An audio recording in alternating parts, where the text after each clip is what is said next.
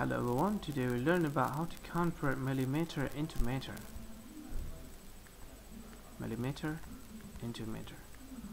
Well, before we are dealing with an example, we need to know that 1 millimeters is equal to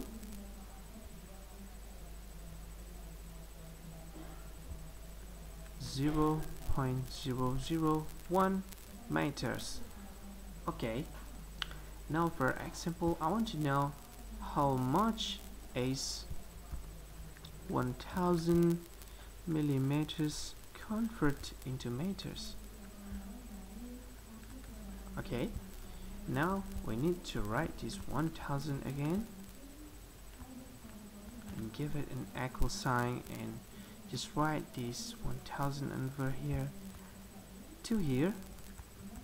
I'll write it again, and we need to multiply this 1000 with this number 0.001 meters. Why we multiply this number? This number is because we want to convert millimeters to meters, so anything coming before this millimeter we need to multiply it with this number because we want to convert millimeter to meter.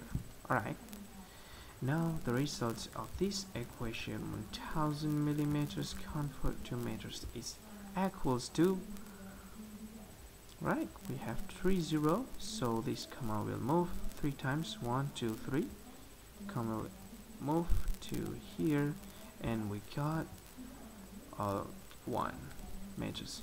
So 1000 millimeters convert into meters is 1000 millimeters is equals to 1 meter, and that's it. That's the result of our problem.